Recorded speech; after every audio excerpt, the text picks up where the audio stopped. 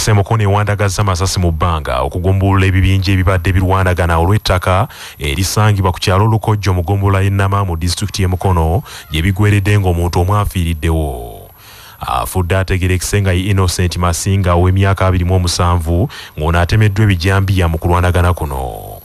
Ettaka lino erivuddeko Kalumanywera liweza yiika 13 era nga likayanirwa abooluganda okuli Sozi Musisi omusika w'omugenzi Sam Musisi Kasozi yali nnyini ettaka lino ne Musisi Bakiranze agambibwa okukyusa ekyapa ky'ettaka eryo. Olutalo luno kakuuse lutandise oluvannyuma lw'ekibinja ky'abavubuka okulumba ababadde bakuuma ettaka eryo nga balumiriza nti baliko mu bukyamu ne babalagira okulyamuka mu bwangu bano kye batakkaanyiza nakyo era ekidiridde ku lwanagana ekivuddeko mu kubano okulugulamu obulamu. Abakulembeze okuli ssentebe w'eggombolola y'e Nama John Bosco Isabirye bategeezezza nti entalo z'ettaka e Nama zivudde ku bamu ku bagagga okuva e Kampala abagala okutwala ebibanja by'abantu ku kifuba nga beeyambisa bakanyama okukuuma ettaka lino nabo ne basalawo okukola effujjo. Ebintu ebikyasinze okuleeta obuzibu mu Nama ku nsonga z'ebibanja n'amataka be bagagga bavudde e Kampala. Bajja wano n'agamba nti awo njagalawo n'akozesa abaana ababeera ku bitundu abayayeyaaya abo kati ne bajja ne batabangula obutebenkevu mu bitundu byaffe. Naye ffe tukimanyi nti ewabaawo ekibanja wateekeddwa okuba nga waliwo nannyini kibanja. Omwogezi wa poliisi mu Kampala n'emiriraano Patrick Onyango akakasizza ebigudde mu kitundu ekyo n'asaba abantu abafunye obutakkaanya okuyita mu mateeka amatuufu ne mu makubo amatuufu okusinga okukozesanga eryanyi. Naye waliwo omuvubuka bwe bagombyemu obwala abadde ayambadde essaati ng'ejjuddemu omusaayi ne batebereza nti ono ayinza okuba abantu abavudde okulwanagana. Saati eyo gy'abadde ayambadde omusaayi ogwo tugenda kutwala eri mu bakugu baffe aba forensic eri naggulu bakole okunoonyereza balabe nti ono musaayi guvuddewa. Singa gw'omugenzi ekyo kiraga ayinza okuba yatemye genzi. Enjuyi zombi ezibadde zikaanira ettaka lino olulabye ku bino zimazeemu omusulo naye poliisi erina omuvubuka omu ategerekeseko erya Musisi gwegombyemu obwala agiyambeko mu kunoonyereza kwayo. Poliisi omulambo egututte mu ddwaliro e Mulago nga n'okunoonyereza bwe kugenda mu maaso. Kooti enkulu mu Kampala olwaleero ezzeemu okuwulira emisango egy'ebyokulonda. Kooti ejulirwamu gye yali yalagira gizibweyo mu kooti eyo giddemu okuwulirwa. Kooti ejulirwamu bwe yali eyitayita mu misango egyava mu kulonda okwaliwo omwaka oguwedde eriko emisango gy'akaana okuwulira olw'ensobi ezaakolebwa abalamuzi mu kooti enkulu bw'etyo n'esalawo nti giddeyo buto mu kooti enkulu giwulirwe.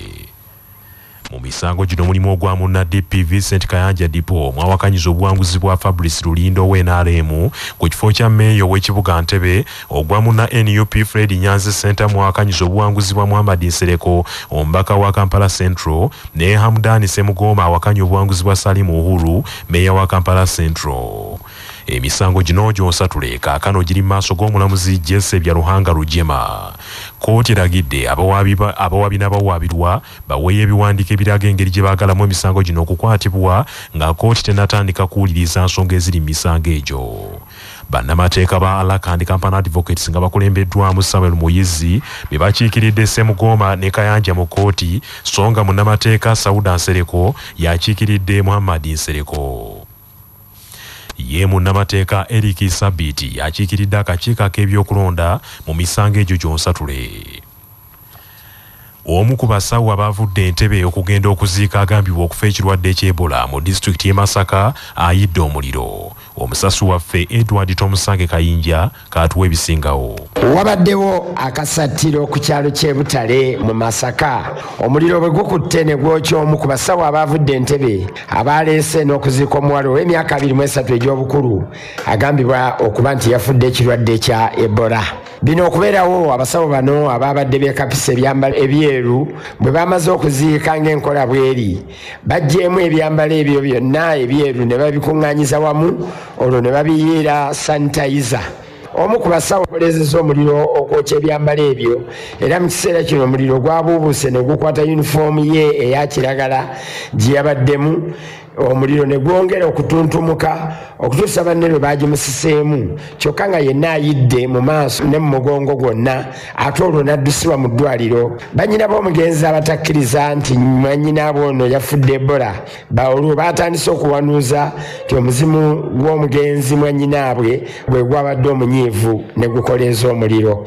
Wabula jjajja w'omugenzi ategeeza CBS nti alizaatu zonna ez'eddwaliro ziraga nti muzzukulu we yafudde Ebola. Ebyo nga bikyali awo watondeddwawo akakiiko task force ku Ebola mu kibuga Masaka nga kano kagenda kukulirwa omubaka wa pulezidenti mu kibuga Masaka Ronald Katende Kinene mu lukiiko olutudde mu kisenge kya Masaka City Council ekiteeserezebwamu.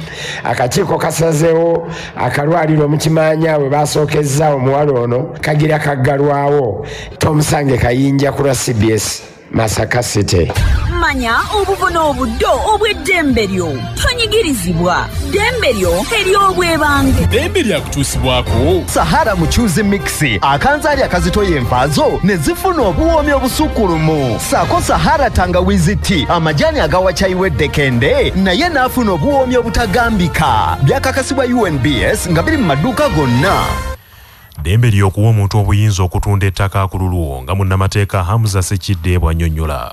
Ddembe lyo okufuna omusigire n'omukwasa obuyinza n'akukolera ekintu kye wandikoze nga toliiwo. Okugeza oyinza okubeera ng'oli mu kkomera naye ng'oyagala kutunda kibanja kyo oba ttaka lyo osobola okufuna ssente ezikununula okuva mu kkomera. Osobola okukwasa omuntu yenna gwe weesiga obuyinza n'omuwa kye tuyita powers of attorney n'akutundira ettaka eryo nga bw'oba okkaanyiza mu kiwandiiko ekyo. Obwakabaka bwa Buganda bwongedde okukikaatiriza nti bwetegefu okukolagana ne bannamikago bonna omuli n'ebitongole n'abantu kinnoomu okukola emirimu egizimba n'okulaakulanya abantu ba Kabaka naddala egyalambikibwa mu mbalirira y'omwaka guno.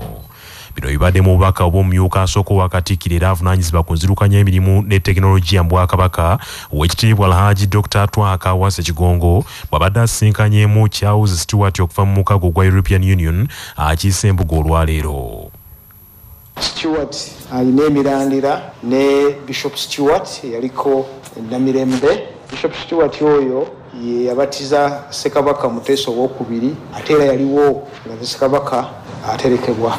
Era mwami Stewart ono jjajjaawe Mary Stewart abamanyi Makerere yakola nnyo okulaba nti omwana ow'obuwala asoma. Alina emirandira ne Wakabaka bwa Buganda muwadde ekitabo ekinyonnyola ebyafaayo bya Buganda era muwadde ne bajeti yaffe erimu biki bye tuluubirira okukolera abantu ba Ssaabasajja Kabaka omwaka guno.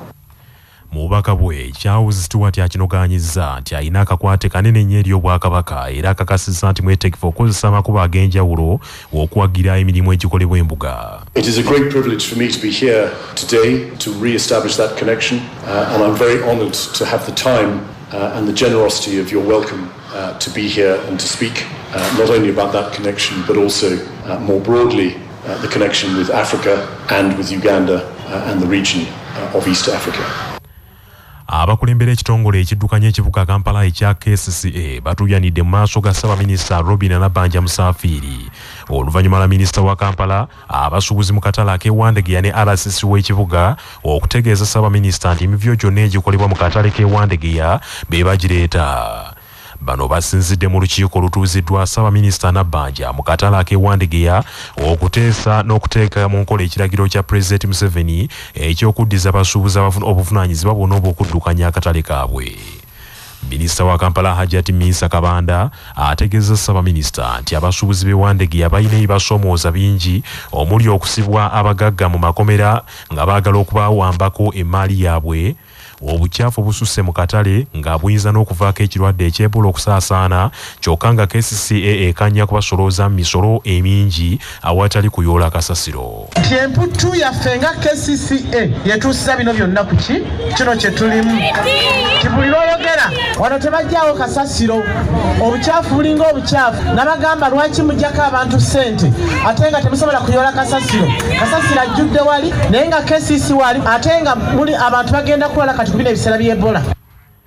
Omubaka wa gavumenti mu Kampala Amina Lukanga agambye nti ekitongole ekya KCCA tekirina mulimu n'ogumu gwe kikola mu katale k'Ewandagaza okuggyako emivuyo mu katale ako n'okulemezaako obukulembeze obunyonyuuta abasuubuzi. Yadde KCCA bakwanjulidde tekiniko tiimu yaayo eriwo mu bigambo tekolera bw'oyita makati masa n'ombuuza ebibuuzo ebikwatagana ku katale ojjawule ansa gy'ajjokuwa. Wano waliwo leadership struggle enkadde n'empya kati abakulu bwe baba balwana bakulembeze wano wansi nga bantu banyigirizibwa.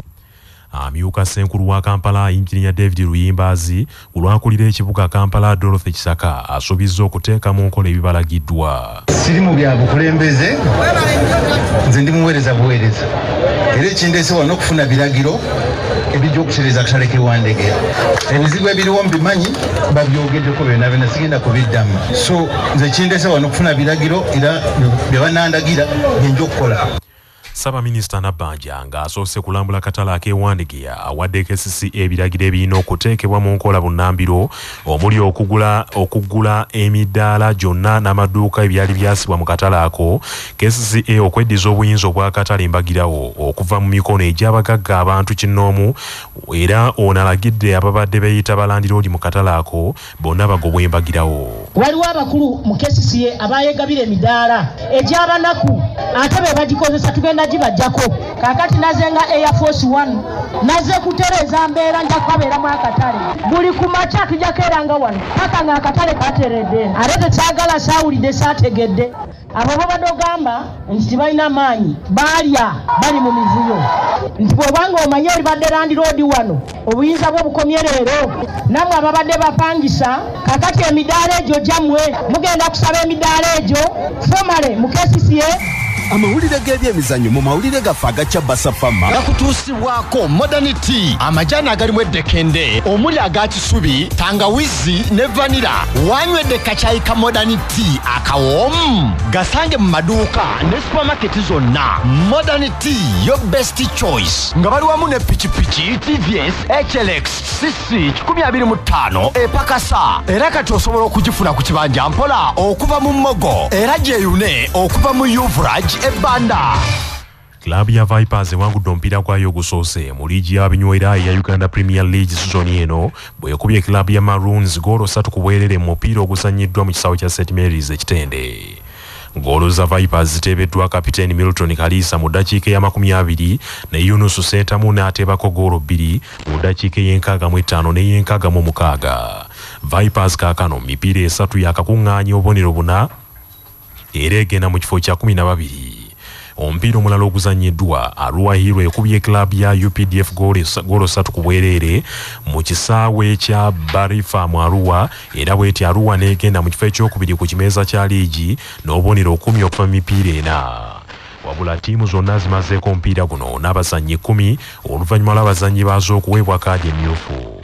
Liigi egenda kuddamu okuzannyibwa olunaku lw'enkya n'emipiira 2 nga Bright Stars egenda kutuuka ne Village Ogosaalongo mu kisaawe e Kavumba ate nga KCCA egenda kuzannya ne Black Powers mu kisaawe e Lugogo nga gyonna gigenda kutandika ku ssaawa 10 ez'olweggulo. Amawulire okuva ebweru w'eggwanga gakutuusibwako Roman Tiles, amabaati g'oseresa ekizimbe kyo akasolya ne kawangaala ne kirabika nga kya njawulo nnyo. Gakolebwa Uganda Bati.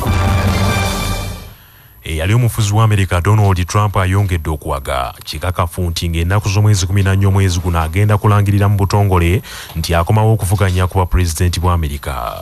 Bifeekera John Fred Donald Trump asinzidde mu lukuŋŋaana olumenya emiti lwakubye mu ssaza Iowa n'akisinyaako nti awulira ekintu kimusindika munda muli nti akomewo afuga America mu mwaka 2024. Ng'ebula ennaku 4 America ekuba akalulako okujjuza ebifo by'ababaka mu paalamenti zombiriri ebbugumu eriri mu kulonda kuno lyefaanaanyirizaako eryali mu kiseera eky'okulonda pulezidenti mu mwaka gwa 2020. Pulezidenti Joe Biden ne Donald Trump nga battunka okuwangula ebifo eby'ababaka ba paalamenti zombiriri. Embeera eno yoyolekedde nnyo mu masaza amanene agasalawo ku by'ensonga nga mu ssaza Georgia y'ebbugumu ly'amaanyi abalonzi abasukka mu bukadde 2 bamaze dda okukuba akalulu wadde ng'okulonda tekunnatandika mu butongole. Bannaffe amawulire ag'essaawa eno bwe gatyo bwe gagenze. Sigala naffe ku CBS FM ey'obujjajja. Nze Joshua Musaasizi Nsubuga, tugenze mu ntanda.